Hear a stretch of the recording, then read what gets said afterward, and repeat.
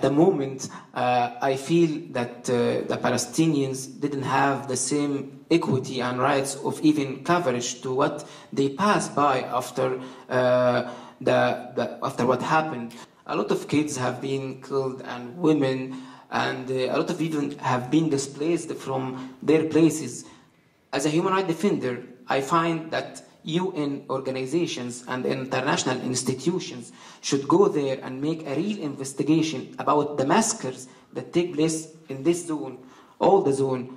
And there's some claims of using white phosphorus. There's some claims of that there is hostage there that we are now should think about them, that they should be freed right now. And we should also think about all the Palestinians that lose their houses, they lose their families.